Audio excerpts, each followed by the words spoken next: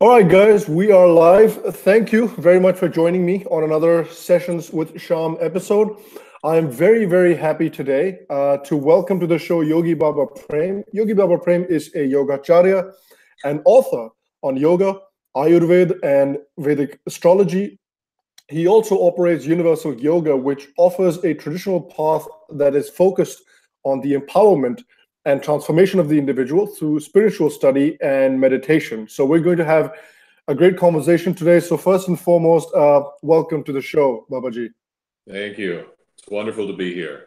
Thank you. Thank you. So I just wanted to start off by sort of asking you, because Hindus don't tend to be a very aggressively proselytizing people. So what initially drew you to adopt a more Hindu philosophy? Well, it's interesting. As a child, I knew that I was looking for something spiritually. I'm in the US and I grew up in the country, and I couldn't really connect or find what it was I was looking for. It's not like today on the internet. You can Right. type a couple of things and you can find anything. Um, so I really struggled for a long time to find something. And I was in Albuquerque, New Mexico, and I used to drive past a place called the United Yoga Institute. Wow. And I'd keep looking at their awning every time I would drive by. And I went in, and they had a philosophy home study course that Oh, introduced wow. you to the teachings of Vivekananda. Right. And I began with that, and it was like coming home. It was everything that I'd been looking for, but I didn't have the nomenclature. I didn't know the jargon. And it really transformed my life. And from there, I started moving into the study of yoga. And after about a year of study, I think I got a certificate from them. And I remember standing there looking at my certificate going, okay, I've invested a year in this, and I'm now ready to start serious study. So the certificate really, for me, only marked a beginning rather than a conclusion, as it often does for people in the West. And I just kept going further and further and further. And it popped up in my mind the Vedas was really important. And this would have been in the 80s. Right. And nobody in the US in the 80s was talking about the Vedas. Right. And I'd go to different teachers and bring up the Vedas, and they'd just largely laugh at me like, nobody studies the Vedas. Why are you wasting your time with this? And I was about to give up, and I came to David Frawley, Hmm. Pandit Vamadeva, Yes. and talked with him. And he was so wonderful. He really helped me to put pieces together with the Vedas and provided a lot of important instruction and guidance in my study. And everything's just kind of continued from there. So, do you feel like since you started your journey and to this point, there has been any sort of shift in, because let me ask you about America because that's what you're familiar with. So in America, have you seen any more of a shift between people's understanding of Hindus and what the Vedas are or were in the 80s and to 2018? Do you see any movement or any difference? Well, the I think back in the 80s, I really longed for the 80s again because the students that were coming to yoga, um, they had a different mentality. And I remember teaching once, and a lady came up to me and she said, I'm doing yoga because Madonna's doing yoga. And that's not an indictment toward Madonna or Sure. the lady, but I realized at that moment that everything was going to change. And the students started to change. What the students were looking for started to change. Back in the 80s, and we were more looking for spirituality. We were looking to connect with something deeper. And once we kind of hit this point, this mark where everybody's mentality started to change, it became much more physical. And it became more about the physical self and almost a type of body worship, so to Right. speak. Now, what's interesting is nobody in the 80s was talking about the Vedas. Nowadays, everybody's talking about the Vedas, but I'm not convinced that everybody has a lot of study in the Vedas. The Vedas is a very technical text. It uses archaic Sanskrit, and it really requires a huge investment of time to unlock the secrets. It requires good meditative ability, and there's a technical aspect with chanting as well that most people don't take the time to learn. Aside from learning basic Sanskrit, you've got to understand at least the swatas. And I think when we chant from the Vedas, it's important to honor the Rishi, in addition to the Devata, and even the Gayatri, or not the Gayatri, the meter or Chanda, has an important aspect within the Yes. mantra that needs to be honored. And I don't see a lot of that within people. So physically with yoga, we moved more physical. With the Vedas, we use the word Vedic a lot, Right. but it seems anything falls under Vedic in the West. Right. That's true. And f- so, how do you know a little bit about how yoga first came to the West? Because I feel like when yoga came to the West, it only came in the form of just the asanas. It came in the form of, okay, this is certain poses. You do the downward dog, you do the upward, whatever. And that is what got almost codified in America. And I think in the broader West as well as yoga. Do you think people, the general population, or anybody in fact knows that there is more to yoga than just, doing the asanas and wearing the yoga pants? I think there's groups of people, small groups all over the country that recognize there's this deep, rich essence, the Dharma of yoga that exists. And I do believe there's people that explore that.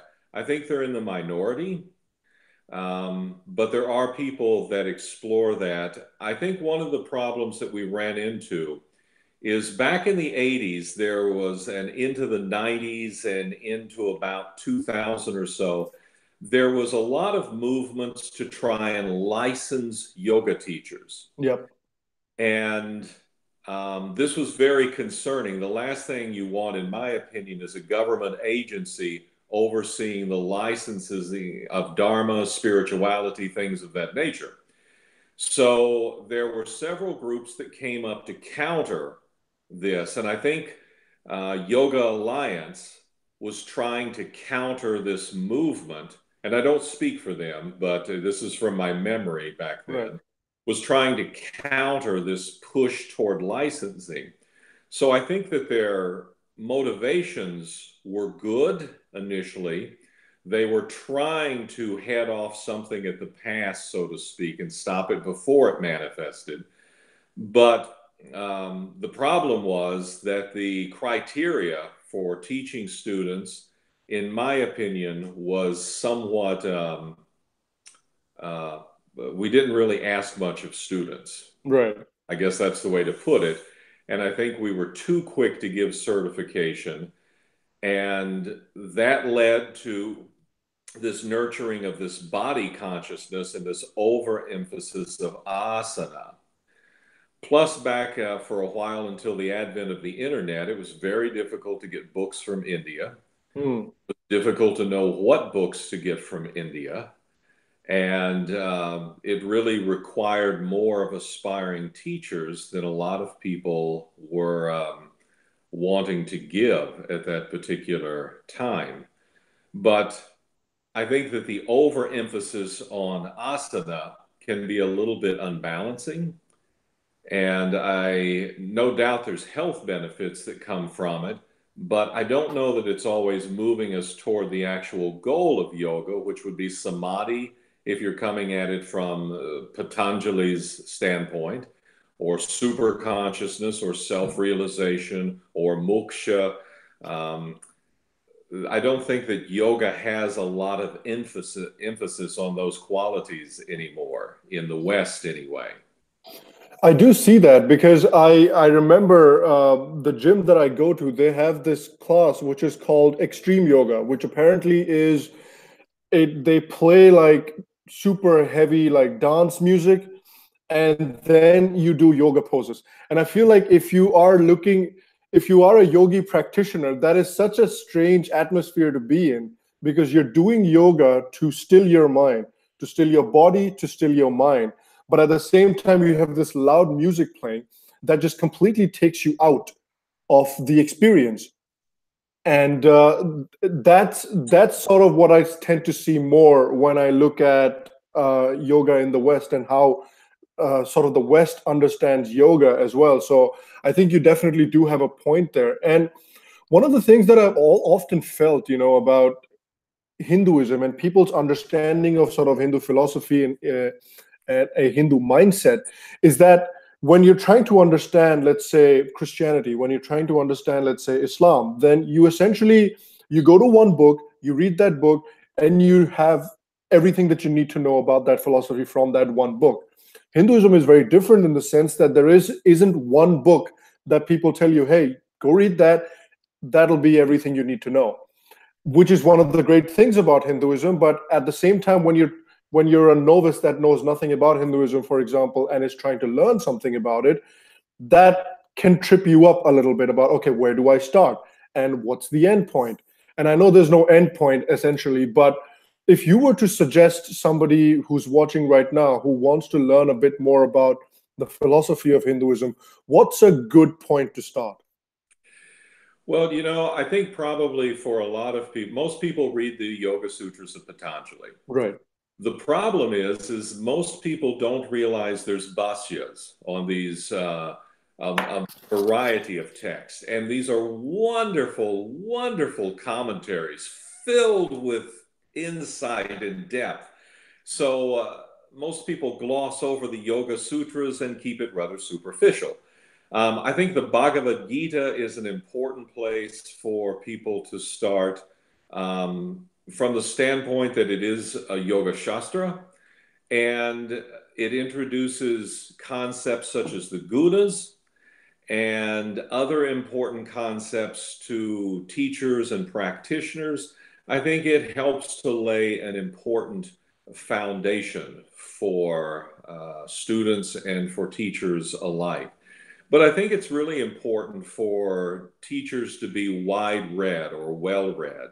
I think it's important to have experience with the Puranas. Um, there's a variety of other yoga texts that exist. Another big one is the Hatha Pradipika. That's a good one for people to explore with yoga, but there's no shortage of text in India. Oh, for sure. And I think teachers should try and expose themselves to as many texts as possible to see the different views, the different understanding, the different approaches toward the same goal. And all too often, that's not what occurs. We kind of just leave it with the Yoga Sutras, and we never go beyond that. Not to be demeaning toward the Yoga Sutras. Right. It's a wonderful text, but the key with the Yoga Sutras, of course, is the commentary. And the key with many of these texts are commentaries, and that takes us into a dangerous area as well, especially when we look at words such as moksha and papa. Those words cause me some distress Right. because papa seems to always get translated as either sin or evil. Yes. And the problem with the West Christian samskaras, even though most people that came to yoga were in rebellion against Christianity and they were trying to step away from it and its dogma, the samskaras are still there. So when they encounter a word such as evil or sin, it's very easy for the mind to color that in with a Christian narrative. And you even see that, and this goes back to the 1800s when they were translating some of these texts. And you even see that in modern day writings, you'll see moksha as salvation. Right. and there's no salvation in Hinduism. That's Right. not a Hindu concept.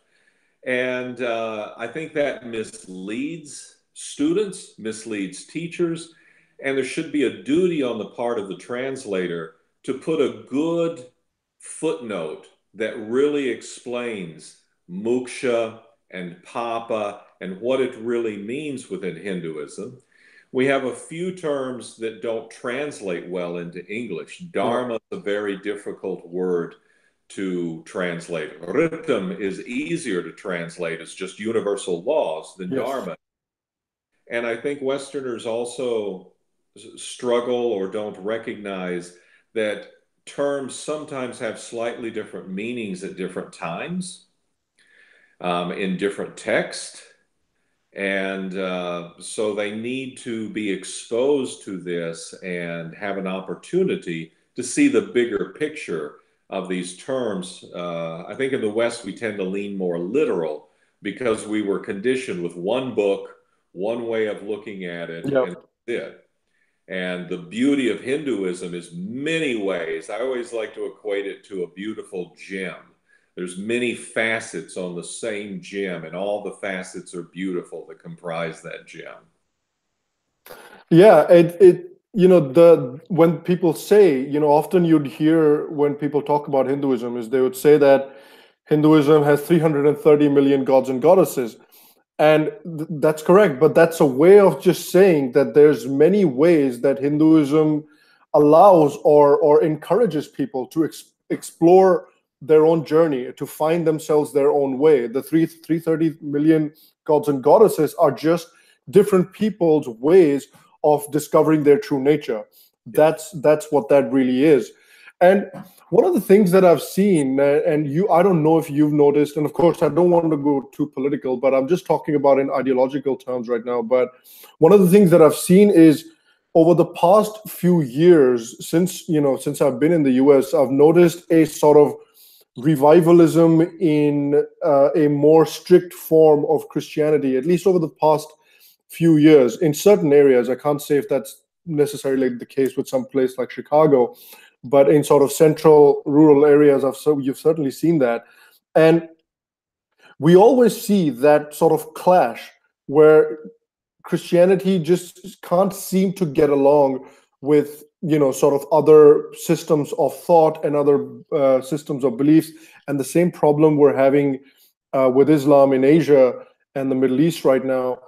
And I'm not necessarily saying that, that's not what I'm saying. That's not what I want either, that everybody convert to Hinduism. But what I'm saying is, how do you think we can address this situation of this clash with sort of an open-ended, open-minded Hindu philosophy without necessarily making the Christians feel like it's being forced upon them? Oh, that's a really difficult question. I know. That's why I asked it and you answer it. Um, I think one of the big challenges, and I don't really know how we're going to overcome this, is the theology of Christianity that there is only one way and that there is only one Savior. And this comes at a big price. And I agree, there is a resurgence of conservative Christian ideologies and fundamentalism that is occurring in parts of the United States. And I encounter it all the time, and it's kind of getting uglier and uglier. Really? I've had people, I mean, I go to a funeral and people find out what I do and what I'm teaching and literally will not talk to me. Wow, really? Yeah, they want to interact with me. And I mean, as soon as they hear what I do, they literally will turn and just walk away and leave me standing there. That's Um, incredible. it is. And I even ran into this in my own family. My own mother told me I was not welcome in her home as long as I did yoga. Oh my goodness. And so I guess there's, for some Western Hindus, myself being one, they face a lot of challenges from the Christian community at times. I think the movement is toward interfaith dialogue. And I think interfaith dialogue is a good idea. I like it on paper, but I think it really is only going to make a difference when you have the big organizations step in, like the Southern Baptist Assembly, the Catholic Church. And when we move past this word tolerance, I don't Yes. like the word tolerance. I prefer mutual respect. So I think that we need to move in a direction of mutual respect between religions and Dharma. And but it's got to be a reciprocative relationship, not just Hindus being respectful, but they need to receive respect for their particular views, their particular beliefs. And I think that's going to take a long time.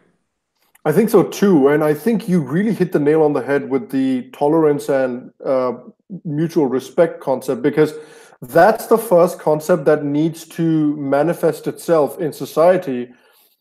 And it's going to lead to some really good things, because that's such a core concept. Because when you're talking about, you're at a funeral and somebody just finds out what you're doing and turns away and walks away, that's that's them just tolerating you, yeah, the fact that they didn't deck you and just walked away, that's tolerance. But they still in their heart of hearts believe that you're probably going to go to hell. Mhm. So, and there's no way to save you unless you come back to the fold.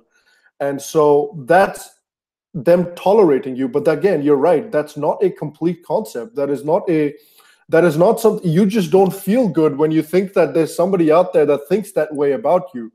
But however, when you were talking to that same person and they were like, you know what, I don't necessarily agree with what you're saying, but I accept you for who you are, and I accept you for what you believe. And that kind of acceptance, Yeah. once you get to that, it's a small step, but it's still a very big step ideologically.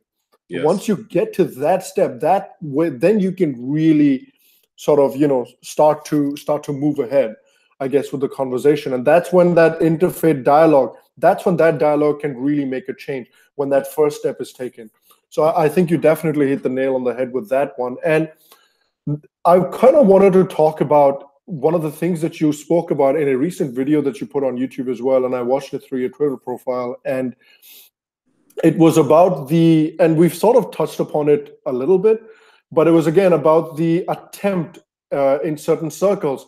This is again, people say, I've heard some people from India say that, oh, this is the West's fault, but I don't think we can pin this completely and solely on the West. And what I'm talking about is the attempt to distance yoga from its Hindu roots, and that yoga is very deeply Hindu. That attempt is what I'm talking about. I mean, the Indian government has been putting out messages where they're saying yoga has nothing to do with Hinduism; it's just for physical fitness, and that that's just a lie. Unfortunately, that's just a straight up lie. And you look at the concept of the different kinds of yoga. You look at Raj Yoga, Karma Yoga, Gyan Yoga, and all the others. You look at and Raj Yoga is such an integral concept for Hindus to attain moksha, that we call the attaining oneness with the ultimate consciousness. It is such an integral concept for Hindus, and that Raj Yoga is yoga. So to say that the one of the most integral concepts to Hinduism is not a Hindu concept is such a silly thing to say, but that doesn't stop people from saying it. And it's a two-parter of a question. Number one, why do you think this happens from India as well? Like, it's a strange one. And number two, how is it possible to sort of create a narrative to again rejoin yoga, to create that sandhi again? Well, I think the problem we have in the West is that, and this is historically, if we go back to when the Mughals were in India, for example, when they encountered the Bhagavad Gita, the Bhagavad Gita was a very profound text to them. And it was so profound that they put forth the idea that this must have come from Islam. This couldn't Ah, have come from India. This had to come from Islam, and suggested that somehow India appropriated this from Islam. There were attempts to rewrite the Gita as more of an Islamic type text. Um, so, what we see historically is powerful desires of people to own this knowledge and to kind of claim it as their own. I don't think in the West that your average yoga teacher is thinking that consciously, but we see a lot of efforts to own the knowledge of India. One of the big things that occurred was the attempt to own patents to Ayurvedic formulas. right. The West was very oriented toward that. I think that there's attempts to kind of westernize text. We see in India, I just saw something recently, I think on Twitter or Facebook. They were chanting the Gita, but they were inserting the name of Jesus in certain places. Right. Oh, So I think one of the things we have to recognize is that the teachings of Dharma and India, Bharata, Hinduism, Sanatana Dharma are profound. And they answer a lot of questions that people have that other religions have not adequately addressed sometimes. And people want to own that. They want to bring it in and say, this is ours, this is our whole thing, and it's nobody else's. And that's very dangerous because when we do that, we tend to water it down. We tend to make it so much less than it is. And that was my video. We were talking about the modern claim that yoga was created in the 60s, which is just absurd.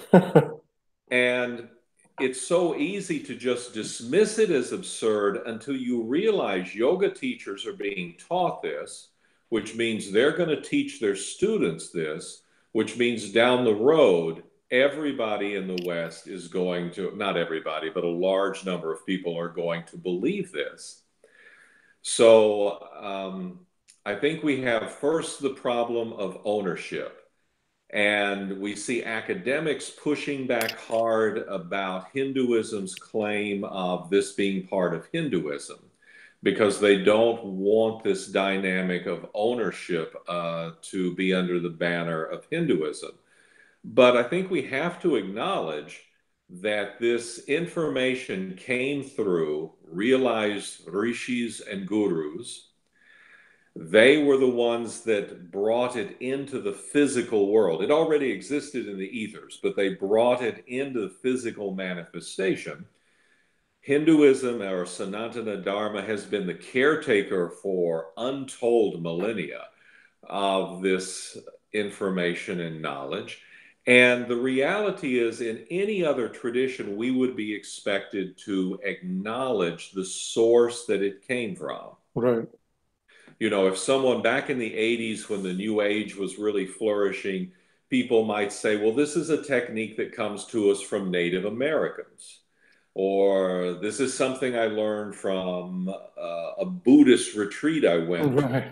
Right. But it always surprised me how Hinduism was missing and how it was never acknowledged, despite the fact that most of the New Age concepts came from Hinduism. Right.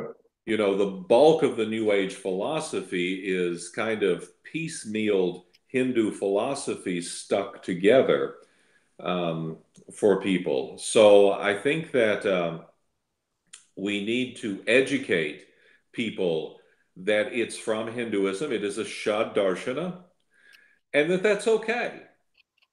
You know, you can still do it, and it's not going to, nothing bad is going to happen from Right. yoga and the fact that yoga is a part of Hinduism. I think we need to educate the Westerners. My greater concern is India is importing Western yoga. Yes. And I see that having long-term consequences as well. And that does worry me. But I think that part of this problem is we as Hindus have created part of this problem by not educating people correctly in the beginning. Yes. And by not standing up for this concept for the past 70 years or so. I was at Swami Dayananda's quite a few years ago before he passed away, and there was a meeting of people to talk about Hinduism. And one of the things I brought up was you need to reclaim yoga. And what I was told was let them have yoga. So I was Really? shocked that Hindus would say that, because with Westerners, once we give a piece to Westerners, they want to take all the pieces as their Yeah. own. And they appropriate all of this, and then it gets re-imported back into India and really causes a lot of discord in India. So in India, my take is we're starting to see the same thing occur. Yoga is starting to become very asana based. It's becoming more about physicality. I'm starting to see the selfies appear on social media and things of that nature. So what's disturbing about this is that India is giving up something beautiful, rich, and wonderful for something that's so much less and somewhat incomplete. You know, if we look at the Yoga Sutras of Patanjali, I think he only mentions asana twice, something Yeah. like that. He doesn't really put a heavy Yeah. emphasis, though it's a limb.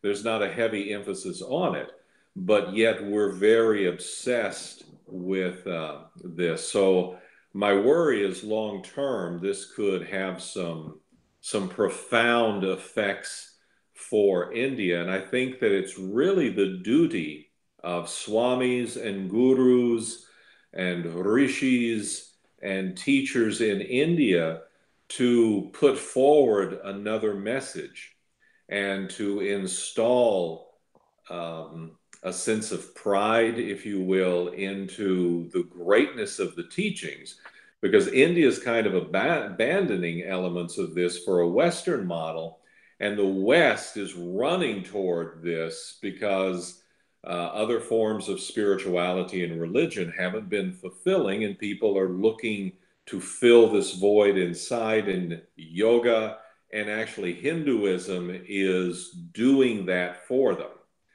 So maybe somewhere down the road, India will re-import that as well, but no doubt it will be changed Oh, for sure. to some degree. I think so too. And you make a good point, but I also see now slowly you see people like Baba Ramdev. I don't know if you're aware of him in India, and Shri Ravi Shankar, who runs the Art of Living Foundation. Those two in particular that I can kind of name off the top of my head, that have been doing some really good work in promoting yoga along with the spiritual qualities of yoga, along with the entire rounded concept of yoga is what they're teaching. And I know a couple of people who went to a yoga class at their gym, and then they went to a yoga session with Art of Living Foundation, and they said it was just being on a different planet. It was just an exercise from a different planet altogether, because the Art of Living course is just so much more well-rounded, and that's what they said, that they come out of there feeling complete, just feeling better, not just healthier, but they just feel better when they come out of that. And that is such an important thing that you don't get these days. You know, you in Chicago, every now and then, you know, somebody like BuzzFeed or Huffington Post releases an article about how people in Chicago, in these big cities, are so many of them are depressed, and all they're doing to cure their depression is popping pills, and it's leading to this insane opioid epidemic. Now, I'm not saying that, you know, yoga will cure everything, but what I'm saying is, when there are such incredibly tangible results to be found from practicing yoga, and when I say yoga, I mean the entire practice of yoga. From practicing that, there are such strong, tangible results to be had. And that's what I feel like people should be focusing on. I think the initial focus should be on that, is that let us help you first and foremost get out of this cycle of depression and pills, because the pill isn't really helping it. What the pill does is essentially it alleviates it for a while, and then you go down harder. So then you need the pills even more. And so that's what it's doing. So I feel like that's a good way to sort of approach or market, so to say, yoga in the West. Is for Indians, they should view it, if not just as, to not abandon yoga and to not abandon the spiritual aspects of it, they should at least initially look at it as an economic opportunity. Just simply look at it first and foremost as an economic opportunity. If that helps you not strip yoga from its spiritual aspect, look at it that way. And then approaching the West, look at it in the sense of, or market it in the sense of, let us help you at least try it out and see if it helps you with this cycle of just pills and depression and pills and depression. And I don't know what you necessarily think about that approach. Well, I'm all for things that can help people with their health and peace within their heart and calmness. I think there's other layers that can be added in there over Oh, for time. sure. People, I'm very Deva oriented, and I think the Devas add a very rich component to understanding ourselves, to our journey. If we can connect and realize our oneness with the Devas, we can then realize our oneness with Brahman, and those can have wonderful, uplifting effects within a person's life. But the ironic thing about spirituality in the West is people are longing for spirituality while at the same time rejecting elements of divinity. People have a real problem with God, and they create proto-images of what God should be and how this should respond. And I think that that's unbalancing. I know it's comforting at a certain point, but I think it's unbalancing because the images that we create are influenced by our own karmas and samskaras, you know? Yes. So if I go to the text and I understand Agni and I look at a ghee lamp and I can see that as an expression of Agni, and if I can see Agni in my digestive tract as Jathar Agni, and I can see Agni in my mind as Mano Agni, I have a much more real relationship with Agni that I can build on, and I can use that fire and that light to transform my being and move from this more limited consciousness to a more expansive consciousness and a more expansive understanding. And I think that's what all of the ancient teachings were really trying to get at. If we look at them, the devas are sewn into the fabric of everything within yoga. Yes. And people try and argue this with me, but as an example, many of the yoga texts were recorded in Sanskrit. Well, with each of those Sanskrit letters, you have a deva. And in some cases, you have many devas Right. associated with them. So just looking at the Sanskrit, there's a devic energy there. Reading the Sanskrit, there's a devic energy, and there's a devic energy that comes with the application of that sutra or that particular teaching. So while there's a lot of pushback against the devas, I think we're kind of cutting our nose off to spite our face, so to speak, Right. because we're distancing ourselves from one of the rich, beautiful parts of yoga.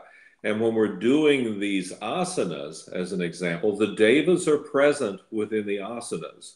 And when we're doing the pranayam, the devas are present within the pranayam. Right. When we're learning to meditate, we're often experiencing the battle between the asuras and the devas that the Vedas spoke of.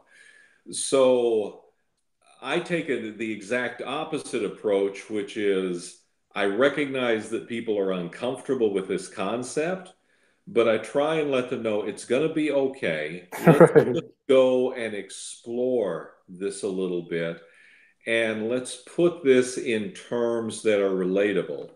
One of the big devas that I'm very into, and I seem to be one of the few on the planet, is Usha Ah, from the Vedas. And I have a tremendous love for Usha, or Ushas if you prefer. And I try and introduce students to Ushas because the dawn is very important. We all experience the dawn physically every morning.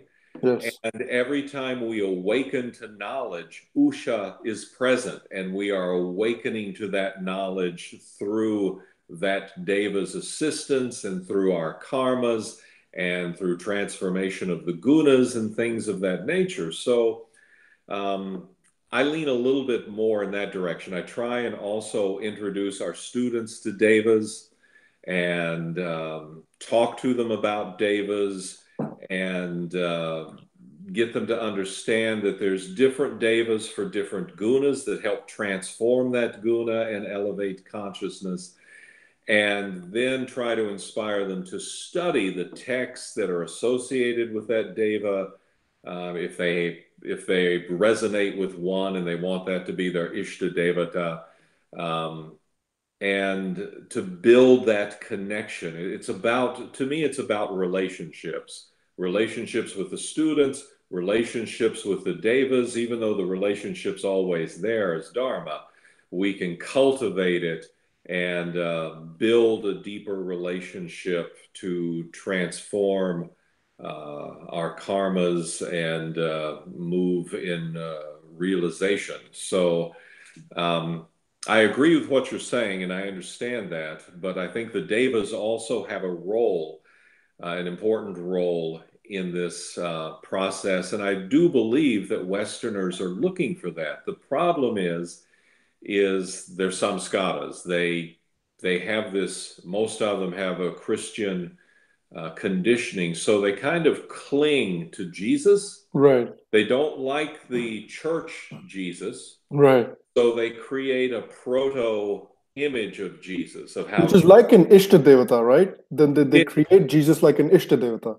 it is, but they just create the qualities that they would like instead of a rounded, Right. full understanding, because we have, if you look at Shiva, you have very peaceful forms of Shiva. You have Rudra that can be very, very intense and very peaceful at the same time, the energy. Um, so with Hinduism, we get this more rounded approach and this multifaceted approach that, in my opinion, is more comprehensive than the proto image that we create. And the problem with the proto image is it pulls us often back into limitation. I often tell people one of the things we have to acknowledge is when we're talking about enlightenment, nobody has produced more enlightened beings than India. There's just no discussion about that. You have a documented history of thousands and thousands of years of enlightened sages incarnating within India, people achieving enlightenment. That's not to say enlightened people haven't incarnated in other cultures, but without doubt, India has a tremendous system for working people in a measured way uh, toward moksha. And my philosophy, if it's not broke, don't fix it, because, the system is kind of proven itself. So people used to ask me, why do you chant from the Vedas? And I said, because it's easier than writing the Vedas. Right. It takes so much more to try and pull through all those mantras. That's asking a lot of a person. But I can get the benefit from these mantras, from my yajna, from my havan or homa. That's left for me. So it makes it much easier, in my opinion, for me to use the information that was there instead of rewrite the book. Does that make sense? Oh, definitely. And you mentioned something about, Ishtadevata and gods that I find very interesting, because one of the things that you were talking about is a well-rounded image, or a well-rounded understanding of the gods, to use the Western term. And so one of the things that I see, that when you look at somebody like Ram, when you look at somebody like Krishna, they're supposed to be, Ram is supposed to be Maryada Purushottam, and things like that. But even those people have some minor, human-like qualities, that make them sort of human. And I feel like that is almost to show people that gods are people and vice versa, so to say. And we have that same spark of divinity that people might call it. Do, do you think that's a good way of looking at it, or do you think I'm understanding it wrong? Because I'm completely open to understanding it wrong. Well, I think that one of the things that hit me when I first started meeting some gurus and elevated spiritual people from India was how real they are. I Right, was really taken back by that because as a Westerner at that time, I had an image in my mind of what these people should look like, how these people should act, and it was shocking when they didn't fit in the box that I wanted them to fit in. But at the same time, it was really beautiful because it did exactly what you said. It had this human element that was there. There was an honesty that was present, and I really grew to appreciate that honesty versus the image that I wanted in the box, you right. know? Oh, So absolutely. eventually I threw the box out and said, this box is worthless. This is horrible. And I started to embrace that image that would be presented to me and that honesty that would be presented to me. And I really found that I loved that quality um, of Hinduism. It's very honest, it's very sincere. And I think it's important when we look back that we see even the rishis struggled with some things. For instance, Vishvamitra struggled with his desires to be a certain type of rishi. You know what I'm saying? Right. And overcame this through his sadhana and achieved victory and left some important mantras for humanity, such as the Gayatri mantra from 362.10 of the Rig Veda. Um, to me, that's inspiring. To me, it brings in that human element, and I think it has a lot to offer. So I think that you're on the right track, in my opinion, that it's okay for these people to have been humans. Right. At night when I walk our puppy and I see the Big Dipper up in the sky, I think of the Sapta Rishis. I'm not looking for them to be human and Right. Big Dipper, we're Right. talking about a different vibration and a different state. But when they were incarnated here, I don't have a problem with these human moments that might occur within life. To me, it gives hope. Right. Absolutely, absolutely. I see that as well, and that's how I tend to look at it as well. And I wanted to take a few questions that people have sent in for us.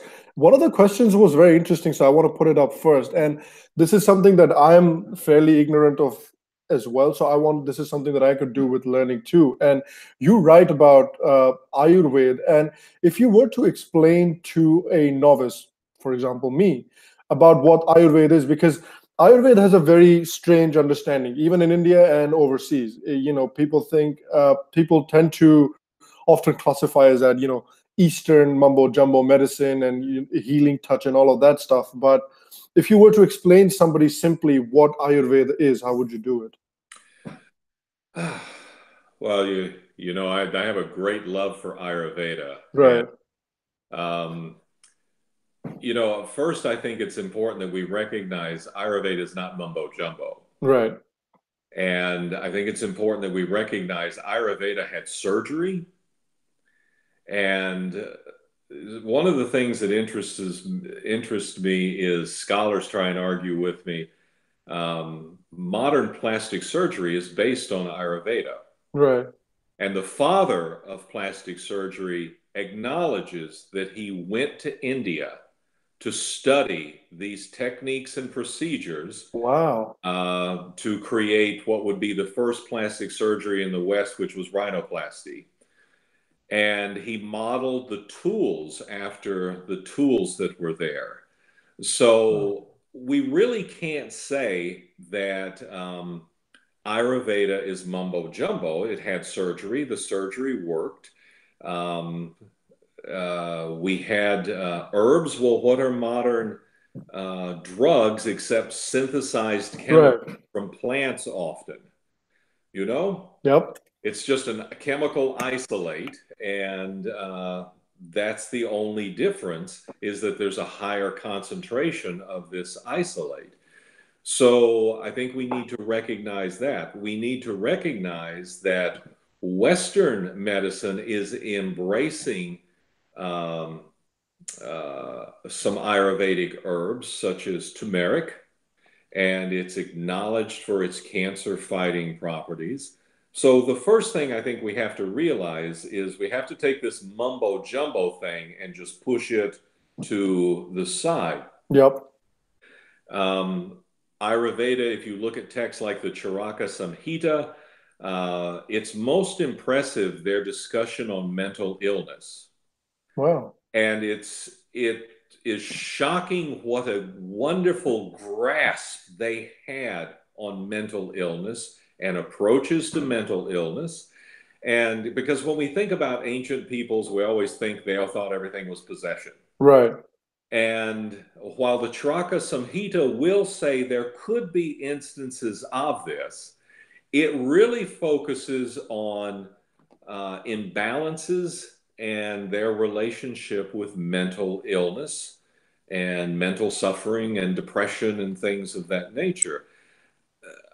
It's so sophisticated. It's amazing. What we've done in the modern eras, we've developed tremendous technology. And we produce tremendous amounts of written papers. But when we look back to ancient India and the Vedas and the Vedic teachings, it's astounding what was recorded. And I always wonder what has been lost, as we've lost so many texts to time. So when I talk about Ayurveda with people, I tell them it's a science of life. It is a system for maintaining balance within our body and mind. And it is the health aspect of yoga.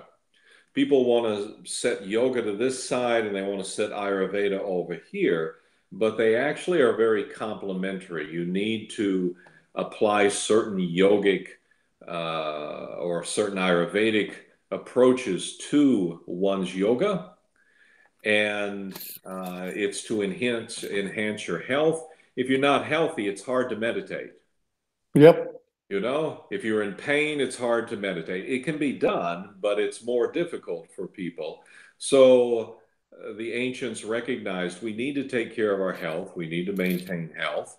And it was a wonderful approach. And Ayurveda still can treat serious diseases. And people go, well, it doesn't always work on everything. And that's true. But neither does allopathic medicine. Right. In the United States, I think it's either the second or third leading cause of death is actual medical treatment in the US. So I think we hold Ayurveda up to an unfair standard that we don't hold allopathic medicine up to. There can be a lot of complex issues that are involved in healing. I also see, you can see now scientists and medical practitioners and the medical kind of industry and field in general are starting to accept Ayurvedic principles. Like there are things within your body that you can use to heal the body. I remember there was a very famous book called Freakonomics, and Freakonomics had a case where there was a gentleman in Australia, a medical practitioner in Australia, that solved the stomach ulcer, that cured a stomach ulcer, which used to be a big problem a few decades ago. And he solved it by using some bacteria that was present inside the stomach. And so that is essentially a large part of what the Ayurveda talks about, is healing yourself using things that you already have. And now I was just reading, there was this doctor that published an article, and it was about eating according to your blood type, or I think it was something related to that. And that concept is so similar to eating related to your vata, pitta, and your kapha. It is such a similar concept to that. And now it's gaining popularity. You see that in all the fitness blogs, you see it in all the wellness blogs, wellness, as they say out there. And you see that, okay, eat this kind of food if you're this blood type, eat this kind of food if this is your bone structure, and so on and so forth. And this is what you should avoid if these are the problems that you have. And so these are all concepts that are found prominently in Ayurveda, and then people take them from Ayurveda, but they are loath to say that we got them from Ayurveda or credit it to Ayurveda. Do you see that happening as well? Oh, yes. That's a big problem. And I don't see that problem going away anytime soon. There's everybody's into branding. Yep. It's all about branding. They want to create their own brand, so they take all of this knowledge and information and they want to make their own brand, and they want to forget about where it came from and everyone to think that they came up with it. That's a real problem in the West, and it's probably going to grow. I think so too, and I think this is where, if the Indian government needs to step in, this is where they need to step in. And when I say step in, I say don't like put a patent on it, but I say they need to take ownership of the brand. They need to. So I always give the example of New Zealand. So in New Zealand, you will see, I was in New Zealand for a couple of years, and in New Zealand, you'll see you have the milk and the meat and the wool that comes out of New Zealand is always considered to be the best quality in the world. And New Zealand markets it as such. It says 100% pure New Zealand, and then you pay a premium price for it. And if you want to get the best quality milk, meat, and wool, you get it from New Zealand. That's established now. And that's what I think India needs to do. They need to establish themselves as the apex or the best source for yoga, for meditation, and things like that. I think that's where India can really use or create, I think, branding as well. Okay, one of the other questions that we got as well is, have you ever visited India? And if not, what is the place that you'd like to visit most? I have visited India. Okay. My favorite place in India is Yogacharya. Oh, where's that? That is in northern India. It's a little ways off from the tip of Nepal. Okay. And Yogacharya has what some say is a Shiva Lingam, a Jyotir Shiva Lingam. Right. And that particular place was very, very, very profound for me. Very, very powerful. I absolutely adore Yogacharya. It's beautiful. Most people want to go to Rishikesh. Right. I don't find myself drawn there. It's much more commercial for me. Yes. I liked being in Yogacharya in the middle of nowhere. That's really my favorite places in India, is these temples that are kind of off the beaten path and but have been maintained for a long period of time. I really, really enjoy places such as that. Same. I think I'm inclined to agree with you there as well. I'm from a state called Bihar, which is in eastern India. And so so I live in the city, the capital, Patna. That's where my parents live now. And so if you drive about 60, 70 kilometers away from Patna, that's where my ancestral village is. And so there in the village, just on the outskirts of this village, is this little small temple that me and my dad, we used to go sit and meditate in. And those are something that an experience like that and a temple like that is something that I much prefer. rather than going to one of the busiest temples in Patna because it's the most famous temple. I much rather prefer that experience. I understand the value or the attractiveness of going to those big temples, but I definitely much rather prefer going to a smaller one where I can be at peace and I feel like I can connect mentally. There's outside of Rainiket, there's a little temple, I think it's Kalika, Okay. outside of Rainiket. And there's a much larger Durga temple there, but there's a little tiny Kali. You have to kind of squat down to get in, and it's really cramped inside. Oh my goodness, that was so intense. I mean, I can see Kali's eyes still from the darshan of that. It was very, very powerful. I love those little places. They're very, very special to me in my heart. Right, right. I completely agree. And Azad Hind is asking here in the top chat, and I have a similar question here from Gautam from Facebook as well, which says, uh, Hinduism allows independent philosophies, but do you think Hindus tend to be a little too agreeable?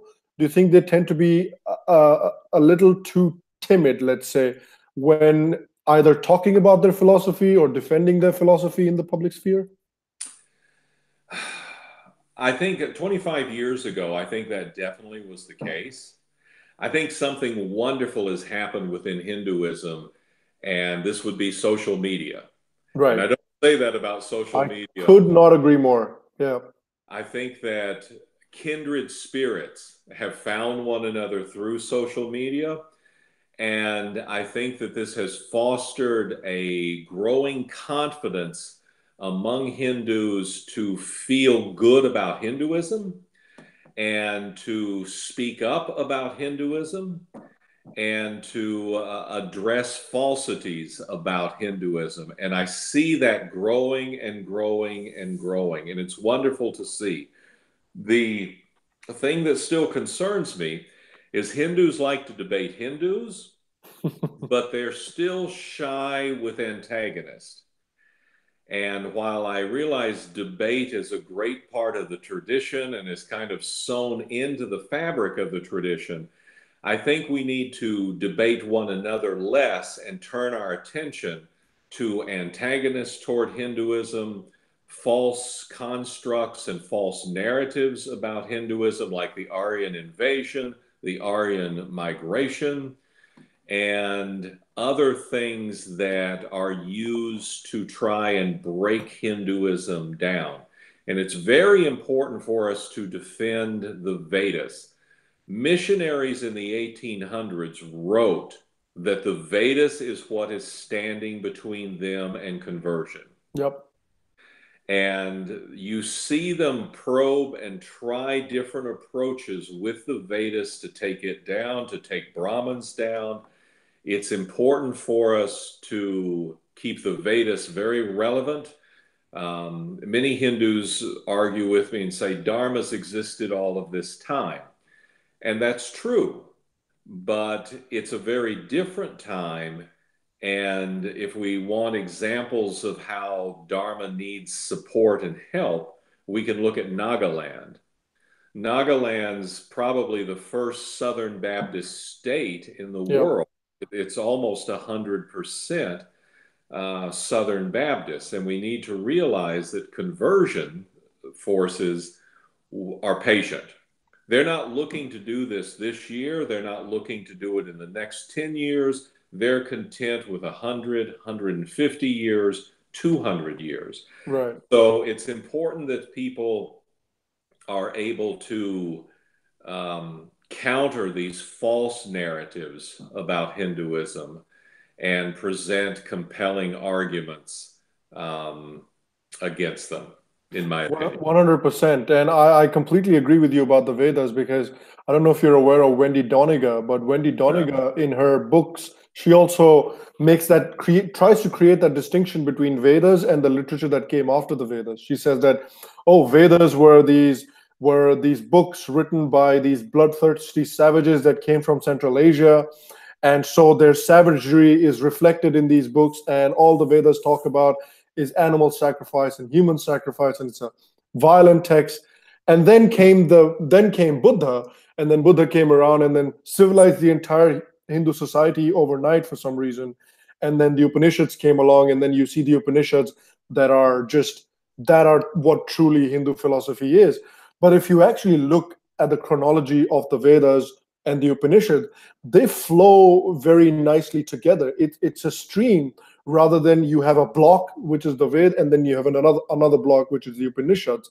Yep. And it is clear for people to see that flow between the Vedas and the Upanishads. But for some reason, they just don't make that argument very forcefully. They just, for a long time, they've been just sitting back and taking their arguments against the Vedas. And again, I completely agree that social media has been such a big boon that people, like-minded people, have been able to find each other, and then they've been able to try and work to countering people like Sheldon Pollock, people like Wendy Doniger, and there's an n number of these people out there.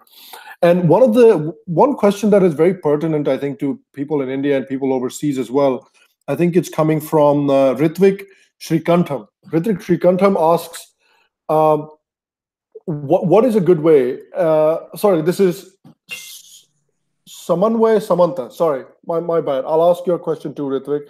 This is Samanway Samantha who asks, what is a good way for somebody to get into meditation? What's an easy way? Because a lot of people who try meditation initially obviously find it very difficult.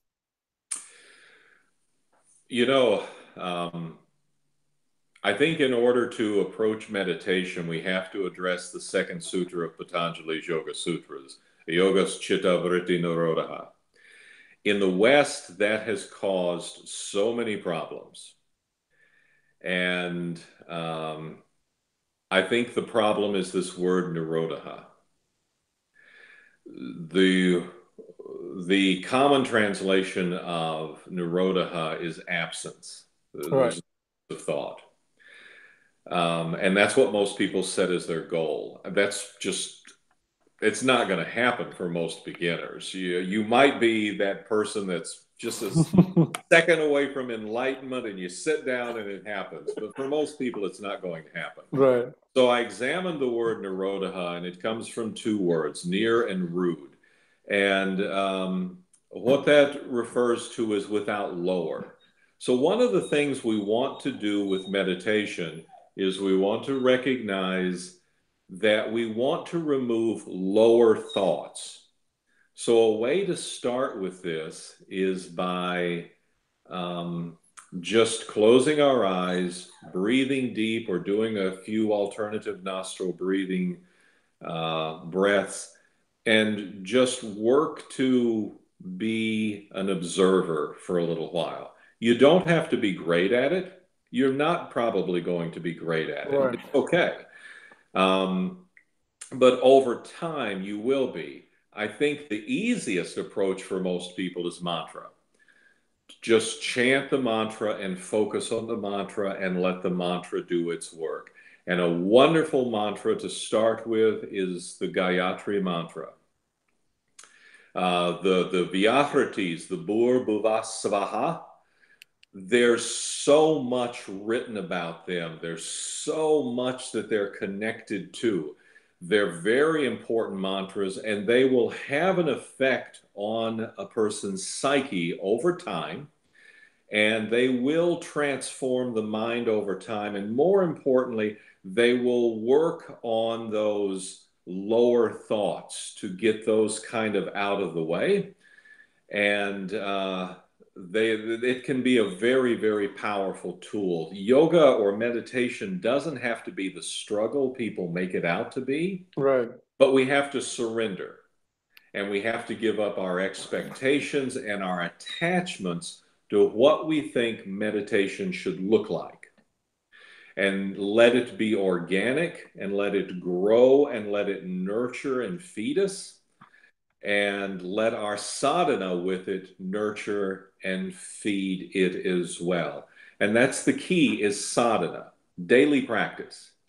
Doing something poorly for 15, 20 minutes a day is better than doing something once a month or, every couple of months or once a week, because you'll start to build up a Shakti with that. And in building up that Shakti starts to move you through some of these obstacles. So mantra is an easy place to start with. Observation is an easy place to start with, but wherever you start, it's important to be gentle and nurturing with yourself and to release these preconceived notions of what it should look like. Absolutely, and I would agree with that as well, because I've been meditating for a couple of months and I'm still not good at it. So the important thing here is dedication, and the important thing here is discipline, and that is such an important thing to inculcate, no matter what culture you belong to. That dedication and discipline. So I think even for that, the practice of meditation and the practice of yoga is just makes it completely worth it, just for developing those two qualities as well. All right, I'll take a final question from Ritvik, and Ritvik says, "What are the best source books that you would say if somebody wanted to learn more about yoga and meditation?" Well, there is there's several Upanishads. There's wonderful Upanishads that are yoga Upanishads that a person can read. There's also the Hatha Pradipika that a person can read, the Yoga Sutras of Patanjali, but I think probably the most popular in India would probably be the Bhagavad Gita, which is a wonderful, wonderful yoga shastra as well. Those are wonderful books to start with, but we need to also be mindful that not everything is recorded in a book. And it's really important to find a teacher, someone you can just talk with, someone you can ask questions of, someone you can get clarity on if you're having a particular experience, or if you're not practicing something properly, they can make adjustments to what you're doing.